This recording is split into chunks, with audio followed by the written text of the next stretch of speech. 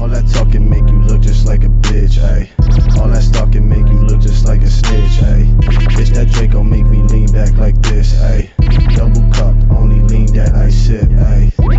Bitch, I'm running down with the stick, ayy. In the Sky Podcast, and in this episode we have Slice Throat. For those who don't know about you, give yourself a little bit of an introduction. Alright, well, my name is Slice Throat. I'm originally from New York City. I'm a trap metal artist. I actually just started making trap metal music not too long ago, a couple years back. Okay. And you're, how old are you? Right now I'm 26, turning 27 December. And how long you been making music? I mean, has it always been trap metal or? No. It's always been like a variety, but I kind of fell into the trap metal shit like a couple years ago, just going through a lot of like craziness in my life, dude, and like that was the only way I could like really vent my anger, was out on the music. But I've been doing it since I was like 15, man, but taking it serious probably since I was like 21. What kind of shit kind of pushed you into trap metal? Just dealing with life shit, man. Fucking, fucked up relationships and family issues and just a lot of negative shit in my life, So I kind of took that negative energy and started raging on music. Now you said you're from New York, New York? Yeah. Originally I'm from Queens. Okay, and what was your childhood kind of like? What was your upbringing like?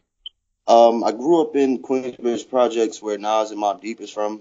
As a youngin', I was always traveling around with my family, fucking in every borough I was raised in, basically in New York City. But my upbringing was kind of crazy, man.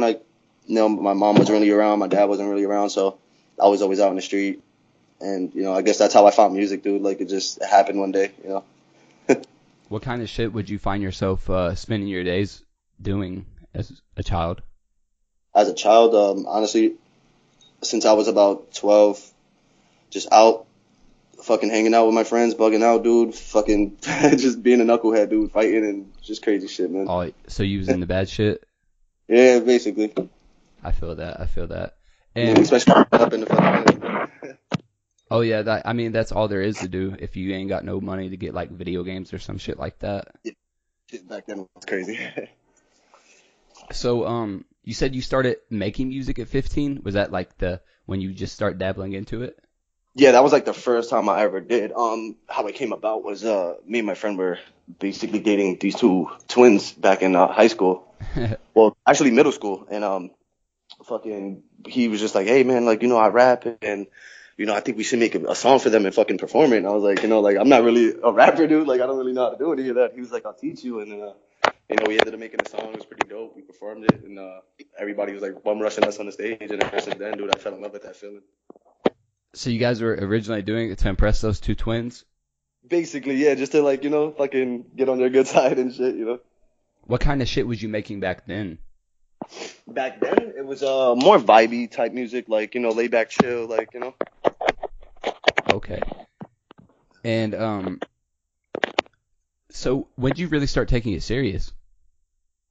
I started taking it serious when I was about 2021. I really started, like, taking this shit as like, it's not a hobby anymore. Like, this is something I really want to do, It sounds like your mic sounds like inconsistent. Like it's like you're far away and then you're close and like there's like ruffling in it.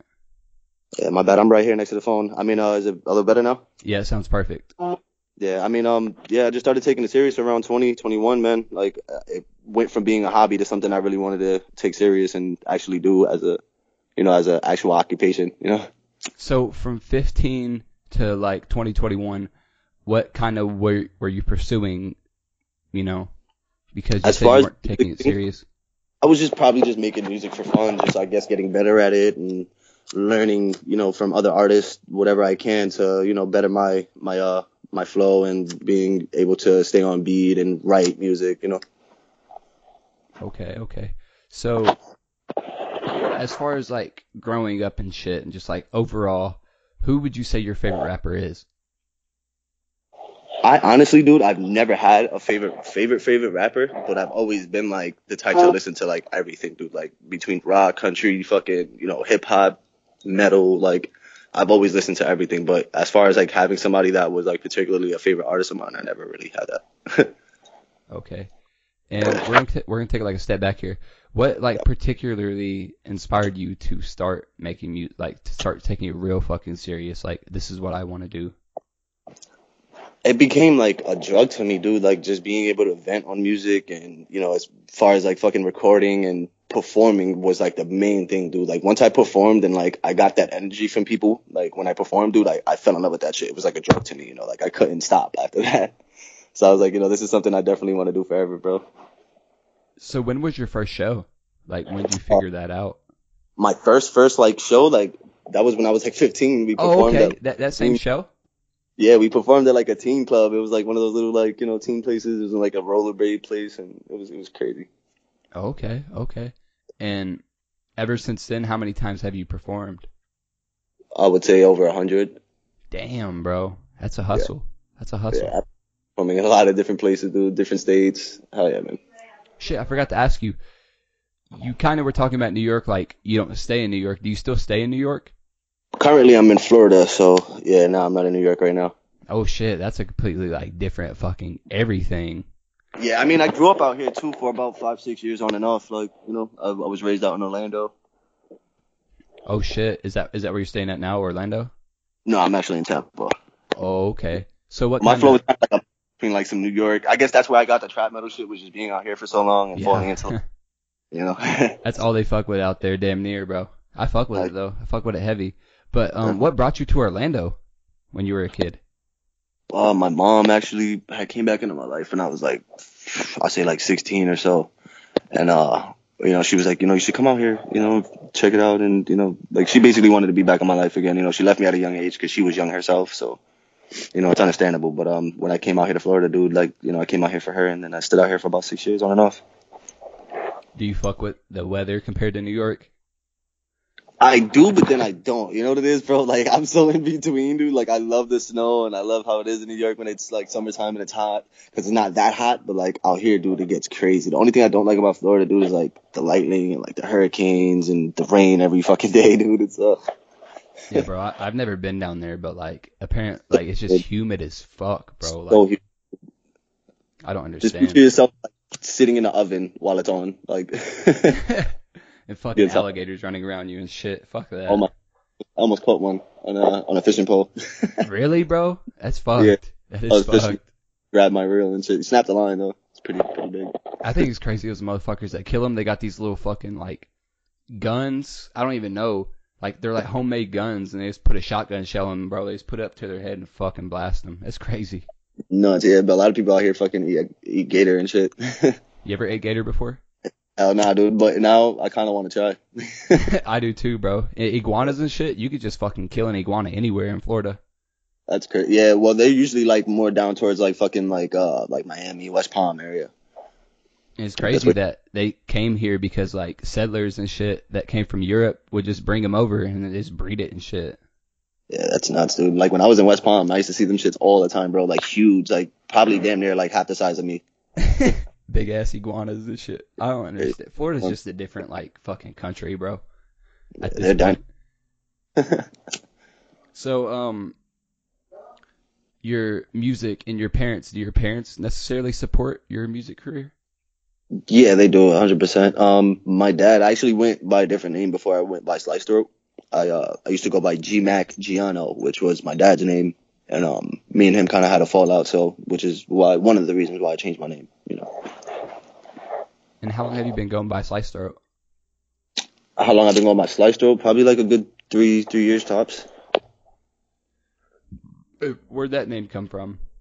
I was going through some real depressive shit, and you know, the only thing I could think of was fucking like slicing my throat, and like one day I was like rapping, just relieving some fucking tension and shit, and I said something along the lines of like, you know, slicing throat and shit, and I was like, wait, like that's a dope name. Like I started looking online, and like there was like no rappers that had the name Slice Throat, or like any social medias, like nobody had that name, so I was like, you know what, that's it, dude. Like, and I kind of saved Fuck with it. that depression and shit, and like just started, you know, I made the persona Slice Throat and just started fucking running with the rage music, you know. So what kind of music, like rap, were you making before the whole trap metal? More like life shit, or like vibey shit. That shit, you know, people could just ride and smoke too, you know. Okay. I used to have a group called Wavy Boys, so we made a lot of quote unquote wavy music, you know. Does that group still exist?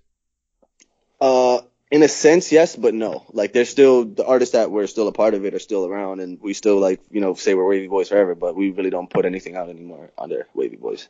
Oh, so there's like no beef or anything? Like y'all still fuck with each other? Nah, yeah, it was just me, a couple artists out of New York, and maybe like 2 artists in Canada. But I still That's keep fire. one, so yeah.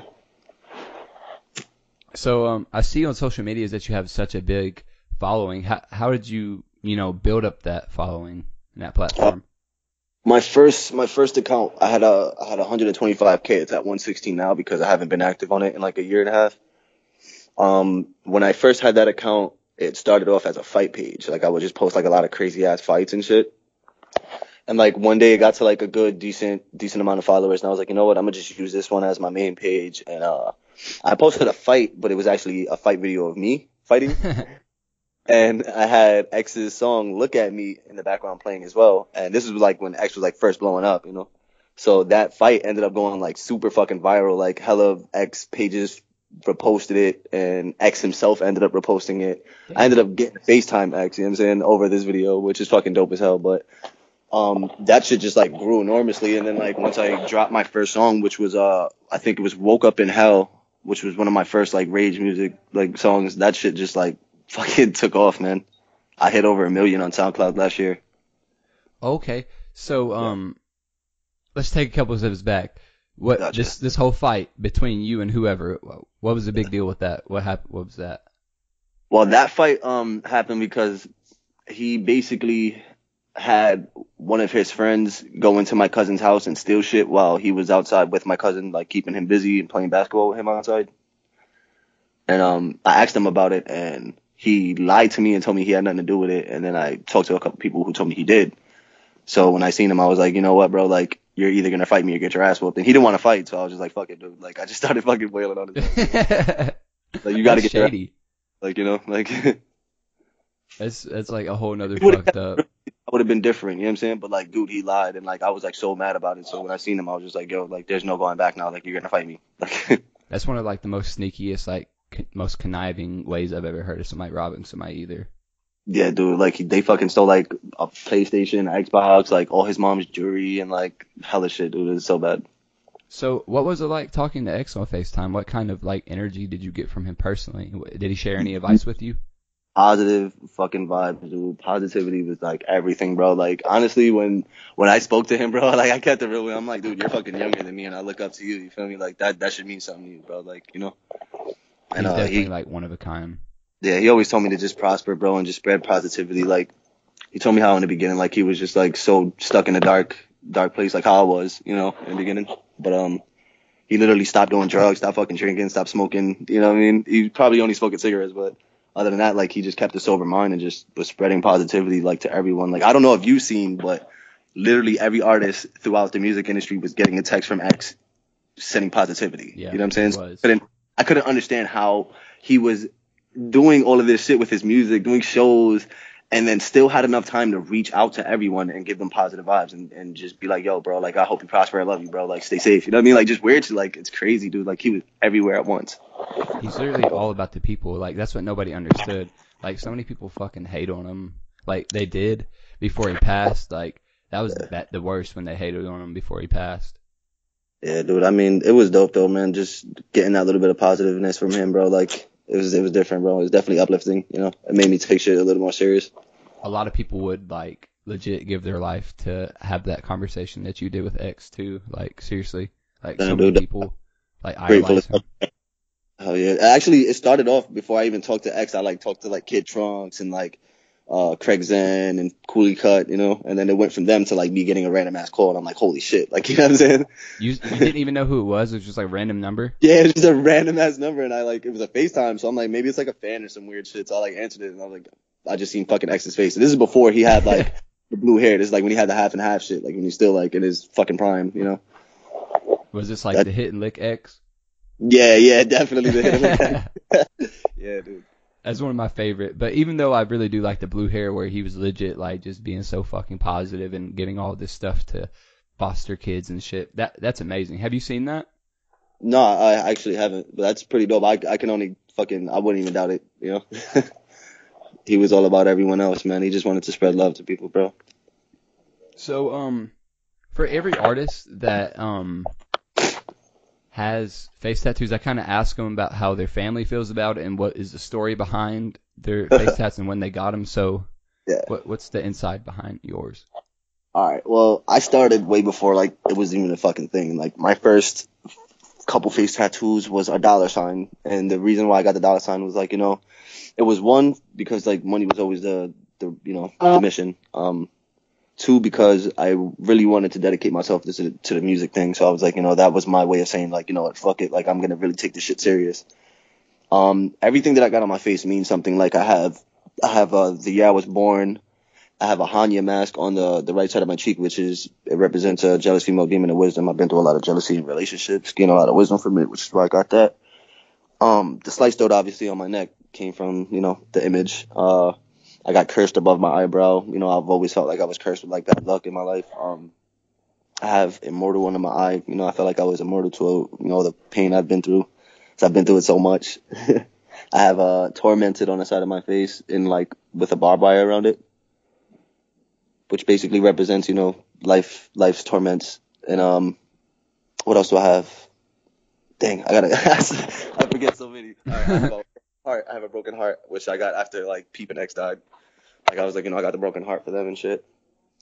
But my parents, as far as the tattoos, my mom like fucking despises them. She does not like them at all, dude. Like I told her I want more, but she's like, fuck no. Like I mean, you're already here, so why not? exactly. But yeah, dude. I mean, you know, I guess it's more of a respect. I don't know. I kind of want more, but I'm trying not to do so many.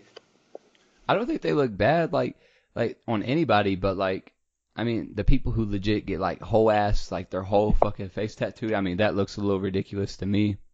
Yeah, I feel like the ones that I got really didn't take too much away from my like actual facial features and shit. So I didn't No, go. hell no. Well, So, as far as your music career, what are some of your aspirations? Where do you want to take this? What do you want to do with this? honestly, dude, I just want my music to get out there, bro. I just want people to, you know, really hear my shit, and maybe, you know, it might fucking my stress and my fucking shit that I'm going through might help somebody else get through their shit. You know, like I've had a couple people tell me like, hey, bro, like, you know, you fucking raging on your songs, it like gave me fucking hope, bro. Like, it makes me feel like, you know, I found a way to relieve this energy now. You know what I mean? That's definitely good. I like it when people, you know, contact me, even though I don't make music, but they just fuck with me. Like I really do like that people can fuck with me. And Oh yeah, dude. eventually me being able to have good enough content to where if someone's having a bad day, they can just turn on their TV, go to YouTube, and just watch one of my things, and it'll just make them feel better. That's all it's about. Oh yeah, dude. That plus, you know, just I've always been, you know, into music, man, and you know, listening to everybody's music, dog. Like I've been to the point where I'm just like, now I want to work with these artists, dude. Like I know I can, you know, like I know I can get to that point where I can actually have these famous people on my songs, you know. Yeah, exactly. I So bet, that's especially on that whole point, like you talking to X made you realize that, like, you know, it's not really they're really not that like different from us. Like they're not at all. they're really not. I mean, there is nothing different besides for, you know, they actually fucking The clout. just got an opportunity, man, that a lot of people don't really get, you know. So when you get that opportunity, bro, you gotta fucking take that shit and run with it. Exactly. Oh, yeah, So, dude. I know you've kind of elaborated on a little bit about your music, but what inspires a lot of your songs? Honestly, just shit that I go through in life, bro. Like, I could just be fucking mad about, like, just some random shit, like, you know what I mean? And that little bit of energy that I feel, you know, I'll just fucking take off and look for a beat and just I'll write in whatever I feel. So Okay. if I feel, yeah, I'll write something that, you know, would be like more vulgar and angry, you know, like talking about beating people up. It's just weird shit. But like, if I'm feeling sad, then like I'll make something that, you know, is more about life and just expressing how I feel about shit. All right. So, you got any up and coming projects or EPs or singles coming out? Yeah, I have an untitled EP coming out next month. We're not sure on the date, but I'm pushing for like at least like around September 11th. I'm not too sure on the name yet, but I'm still figuring out like that part. What are the But yeah. vibes on that? The album for next month is gonna be trap metal EP, so it's gonna be a lot of rage music.